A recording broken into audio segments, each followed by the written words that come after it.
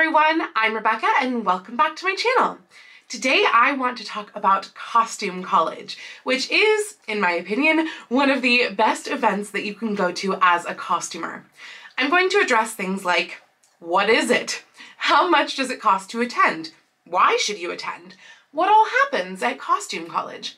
How do you register for the event or for classes? And so much more.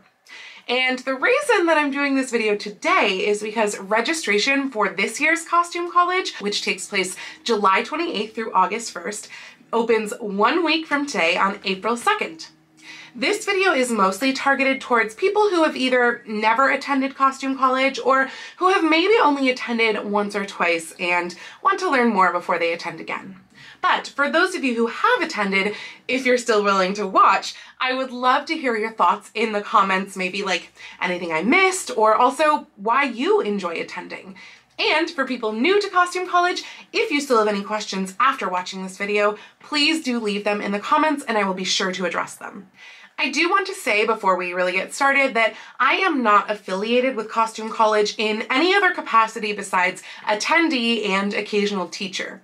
I don't help run or organize the event, so all of the information that you'll be hearing in this video is just from my personal experience or from the Costume College website, which I have linked down below in the description. And since Costume College has not been held since 2019, I do apologize if anything winds up changing for this year compared to in years past. But anyway, let's get on with the video. So first off, what is Costume College? Costume College is an awesome event that is typically held the last weekend of July or occasionally the first weekend of August, and it takes place in Woodland Hills, California, which is just north of Los Angeles.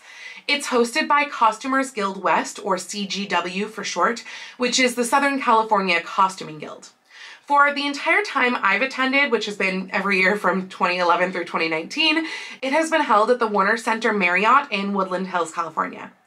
Costume College technically runs Thursday evening through Sunday, though there is always an additional event on Monday, which I will talk more about in a little bit. Registration for Costume College includes the full weekend, meaning you don't buy tickets for individual days like you might at a con.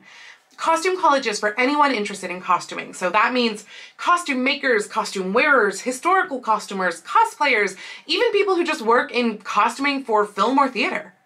On Friday, Saturday, and Sunday from about 9 a.m. to 5 p.m., there are a ton of different classes that are offered on all sorts of different elements of costuming.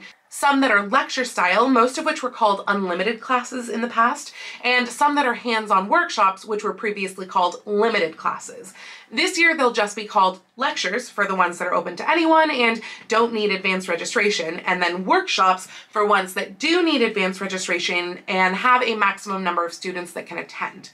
The workshops generally require some sort of like a supply kit. Sometimes they're supplies that you bring yourself, and then sometimes they're supplies that the teacher provides. So the cost for these workshops can be anywhere from $0 extra to upwards of $100 extra, depending on what all the teacher provides. The registration for these workshops is first come, first served, and will be open in late April. The April 2nd registration is just to register for the event itself and to purchase gala and tea tickets. All the information for registering can be found on the Costume College website registration page, which I've linked down below in the description. I will go into more detail about the cost of the whole event a little bit later in this video.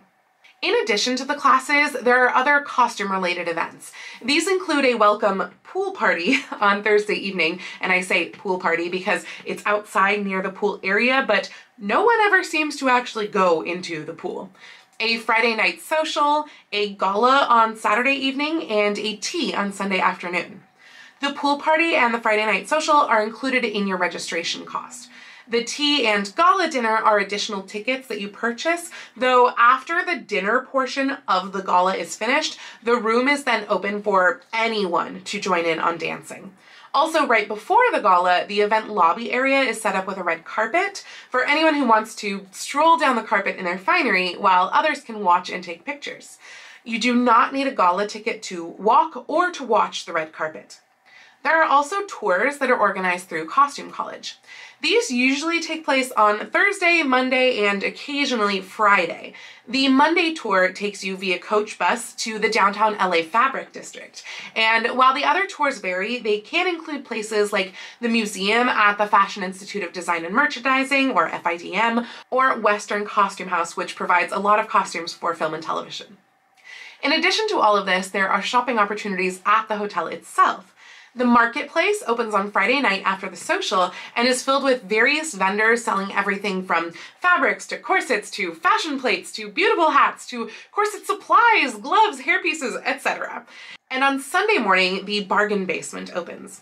People can donate their unwanted costume-related items like fabric, patterns, books, or even finished costumes or antiques to the bargain basement throughout the weekend. And then early Sunday morning before classes start, it opens for people to basically fill up a bag of goodies and make reasonable donation offers.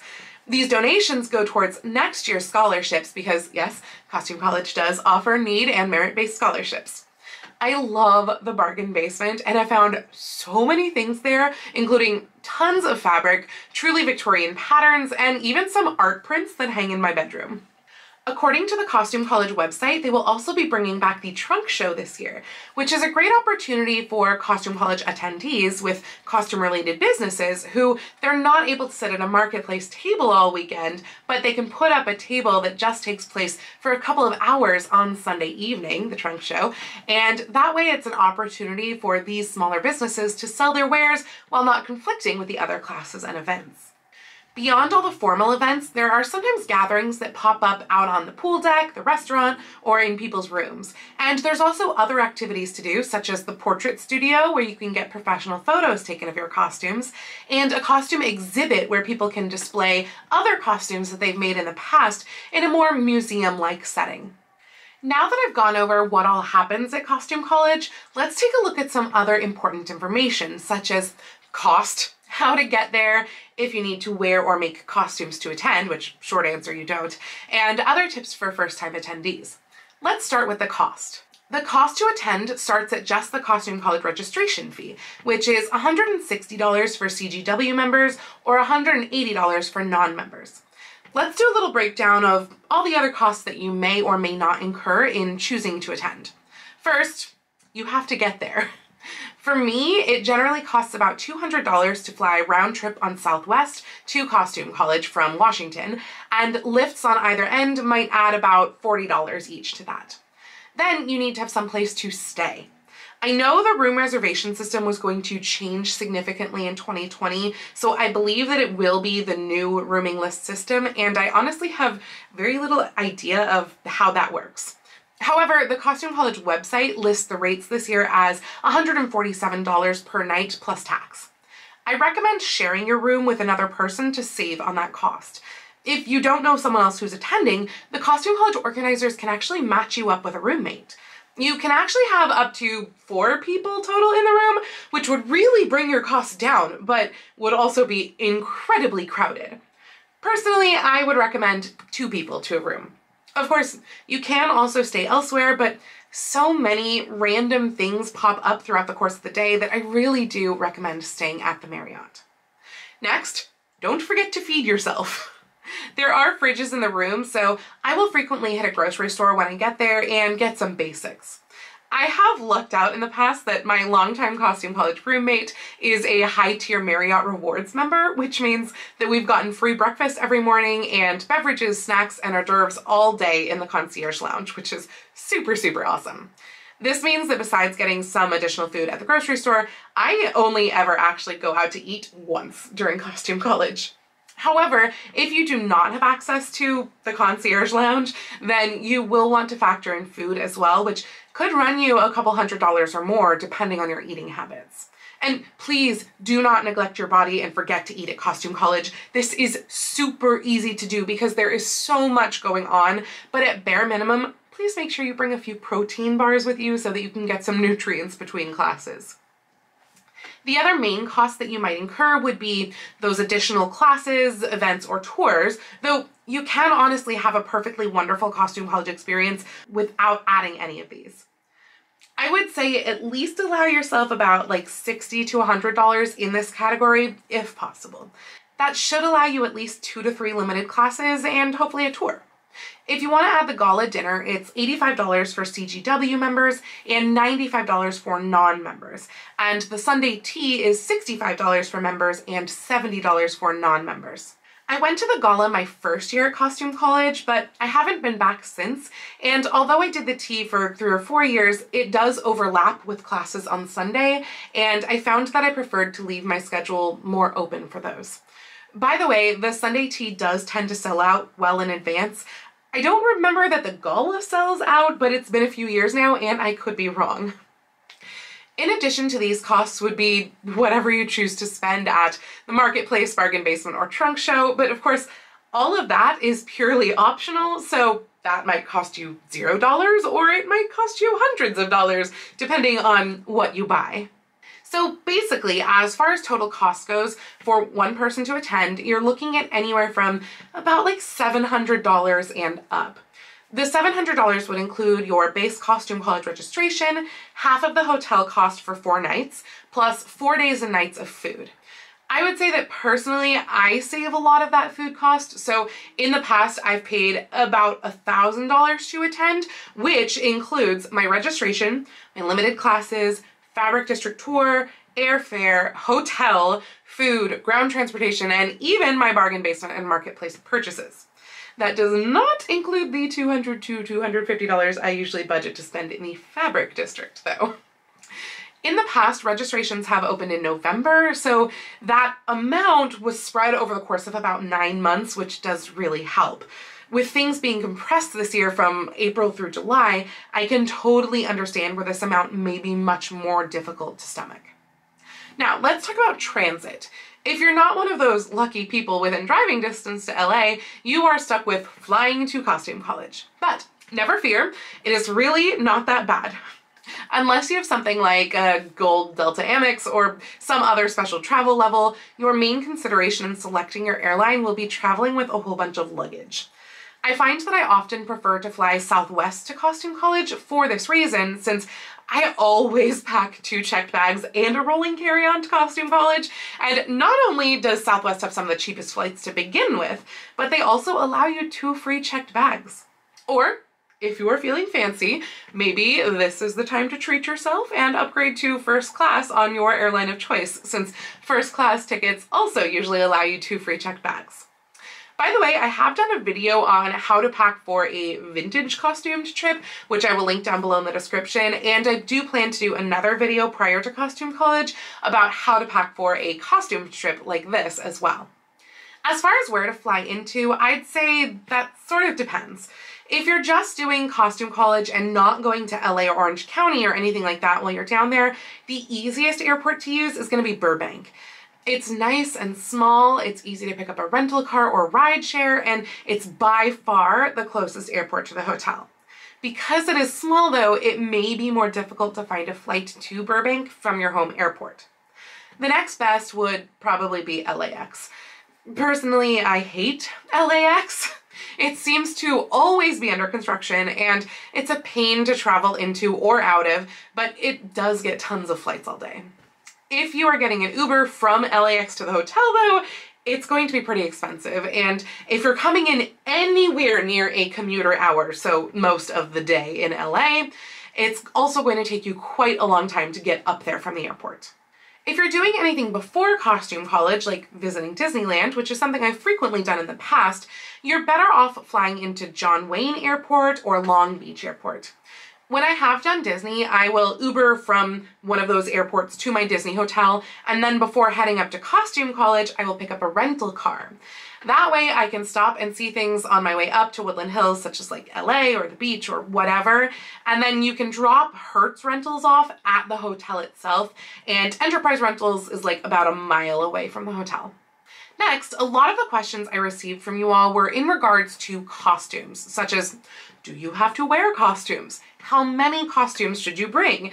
If you have to sew your own costumes in order to attend, what level of sewing you need to be at to attend? Do you have to dress to the stated theme, etc.? So first off, You do not need to wear costumes at Costume College. There are people who attend who do not dress up at all. There are also people who attend, such as myself, who have 2 costume changes a day and travel with about 6 or 7 costumes for the whole weekend. Please keep in mind that if you are wearing costumes to classes, you will want to wear things that are not obtrusive. For example, they request that you don't wear hoop skirts in classes, but also please avoid large hats as well, or at least take them off during class. Also, the temperature in the hotel can really vary from classroom to classroom. Often the first floor classrooms can be fairly cold, whereas the second floor classrooms can be really warm to the point where I've actually taken off bodices in those classrooms in the past. It is nice to wear costumes to events such as the pool party, Friday social, gala, or tea, but again, it is not required. You also don't have to sew your own costumes to attend. There are classes for various levels of sewing ability, like there have even been classes on just how to use a sewing machine or basic hand stitching for people who've never even sewn before. And then there's also lots of lecture classes that have nothing at all to do with sewing. You are absolutely welcome to wear costumes that you have not made yourself, and you're also welcome to wear costumes as a very beginner sewist. No one is going to judge you for your sewing ability. You also absolutely do not have to dress for the theme. If you weren't aware, there is an overall theme at Costume College, and then each event has a theme that maybe loosely pertains to the overall theme. I'm not gonna lie, I think the overall theme this year is garbage. It's called Costuming Post-Apocalypse, Creating a New World, and I don't know about you, but after these last 2 years, I think we've gone through enough apocalypse-adjacent events that is the absolute last thing that I want to think about in my costuming. They would have done so much better to theme it around something a little more escapism, like fairy tales or cottagecore or royalty or Bridgerton or literally anything else besides what they chose. So yeah, I am 110% ignoring that god-awful theme.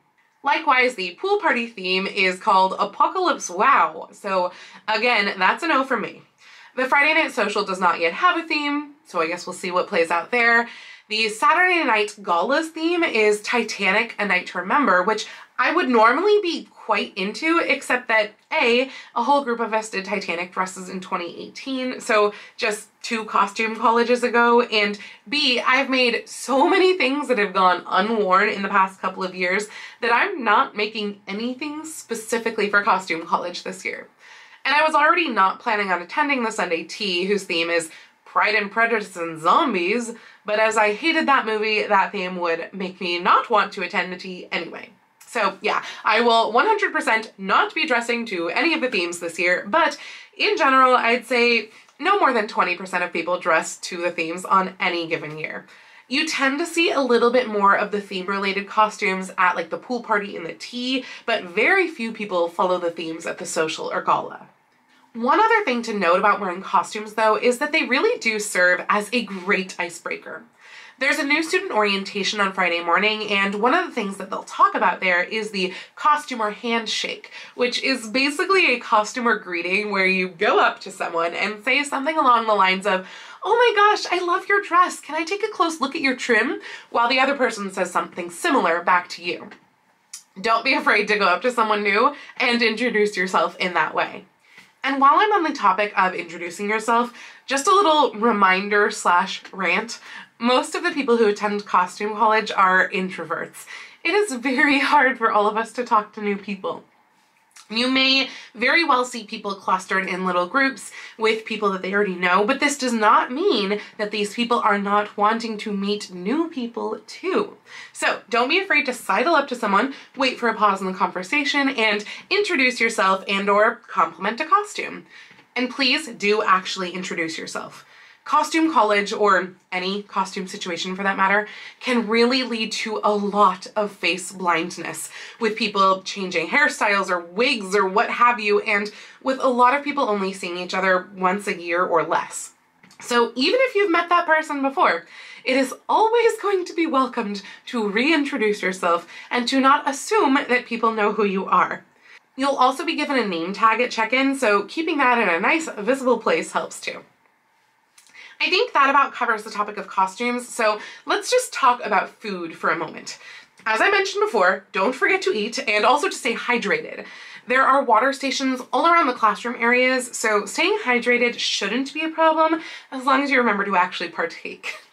There are a few food options in the hotel. There's the hotel restaurant, which I know is open for breakfast and dinner, and I would assume lunch as well. There's a Starbucks in the lobby of the hotel, and there's also a little like grab and go station, which is set up near the Costume College info desk and is open around lunchtime with salads, sandwiches, and snacks. You can also find light snacks in the hospitality suite. I personally love the hospitality suite, not necessarily as a food option, but as a place to sit and chat and get to know new people. One of my favorite Costume College experiences of all time happened in the hospitality suite, which was an impromptu Greatest Showman sing-along a few years ago. Most of the food there has been donated by various volunteers, so it's generally smaller snacks like cookies or occasional hors d'oeuvres, but it's a place that I highly recommend visiting nonetheless. Based on the information on the Costume College website, it looks like this year what was the hospitality suite is now being called the lounge and is moving downstairs to a larger room on the main floor. I'm not sure if that will affect the snack situation or not. There's also P.F. Chang's directly across the street from the hotel, and I'm sure that there's many restaurant options available via DoorDash as well. Lastly, over on Instagram, which if you don't follow me over there, you should, it's at LadyRebeccaFashions, I asked you all if you have any specific questions about Costume College, so I want to address the ones that I have not already answered in this video. And again, if you do still have questions afterwards, please leave me a comment down below and I will answer them down there. Both Jenny Stalker 2 and Alex Medina Bright asked if you can come alone as a first timer and still have fun, and the answer is absolutely. On Thursday at the pool party, they usually have a bingo card to fill out where you can find people who fit each square on the card, and it acts as a nice icebreaker. The Friday morning new student orientation is another great way to meet people who are also there for the first time.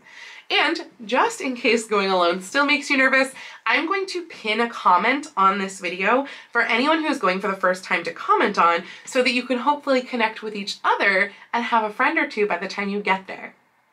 Similarly, Historical Belle asked if it's easy to make friends there. Even as an introvert, I would say yes.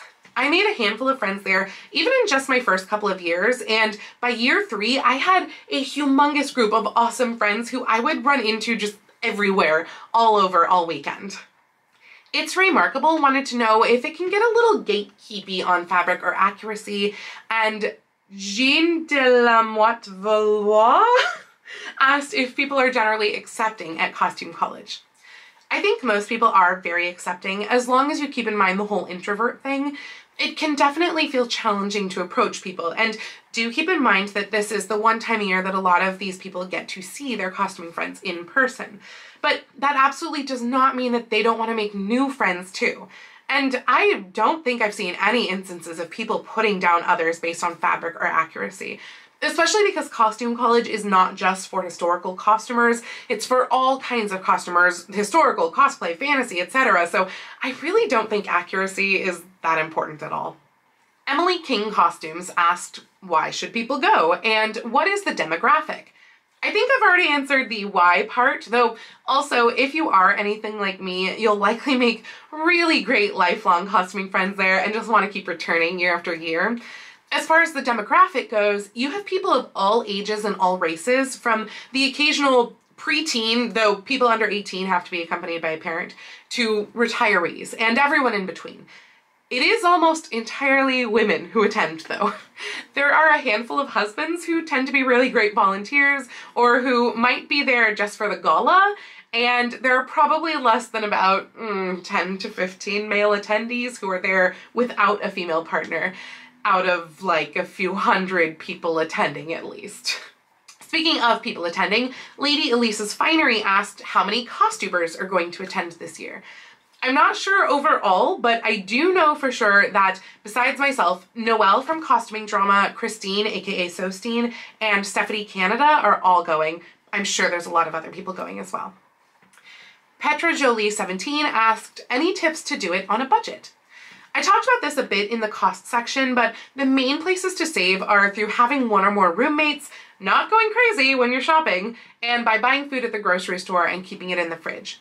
And if you are bringing your own food, there is also a microwave on the second floor by the laundry room, though in the past there haven't been individual microwaves in the rooms.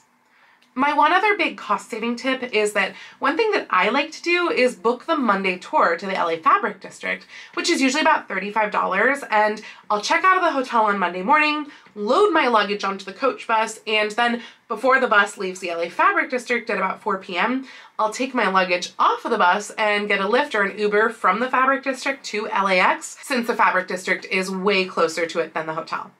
You'll often find other people doing the same thing, so a lot of people organize little groups on the bus ride on the way there based on airport departure time, and then share their Lyfts or Ubers to the airport to save even more on cost. Melanini asked, what are the little ribbon thingies and how do you get them? If you've seen photos and videos of past costume colleges, you've probably seen people wearing name tags with long strips of ribbons attached. People collect various ribbons throughout the weekend, and you can find those ribbons at the information desk. You can get them from various teachers, be given them randomly in the hallway, get them from costuming groups that you belong to online or in your area, etc. They're very fun to collect. By the way, if you haven't seen much of past costume colleges and you want to get a little preview, I know that Noelle from Costuming Drama vlogged the last one in 2019, so I will leave a link to her videos on that in the description below. Ward Galena asked, what does your typical luggage end up like? Casual versus costume ratio. I mentioned this a little bit before when I said I tend to bring 6 to 7 costumes with me, but basically I bring very few casual clothes. I will usually have a casual outfit for flying in / earlier in the day Thursday, one for Sunday evening, and then one for the Fabric District / flying home on Monday. By the way, do not wear costumes to the Fabric District. And then sometimes one additional outfit for like late night hangouts in people's rooms. I'll also usually bring 1 to 2 swimsuits for the pool, and don't forget your pajamas. The rest of the time though, I'm wearing costumes. Make sure if you are planning on purchasing a lot at the Marketplace or Fabric District or wherever that you do leave a little extra room in your luggage for your purchases as well. And I think that about covers everything. Again, if you have any questions still, please leave a comment and I will try to answer them. And also please comment down below and let me know if you're planning on attending this year. For those of you who are first-timers and want to connect with other first-timers, be sure to reply to the pinned comment in particular. I hope this video was helpful for you and has you just as excited about attending as I am. If you enjoyed this video, please go ahead and click the thumbs up icon, and if you'd like to see more videos like this from me, such as how to pack for a costumed trip, please go ahead and click subscribe and the little bell icon to be notified every time I post a new video. I do post videos here on YouTube twice a week, with my sewing vlogs out on Tuesdays and other random costuming content like this out on Saturdays, but I post every day over on my Instagram, so please go follow me on Instagram, that's @LadyRebeccaFashions. And if you'd like to help support all of the work that I do on this channel, I do have a link to my Patreon and my Ko-fi down in the description below. I'd also like to give a special shout out to my Edwardian level patrons, Sharon, Julie, and Mirage. Thank you all so much for joining me today. I hope you all have a wonderful week, and I will see you very soon in my next video. Happy sewing!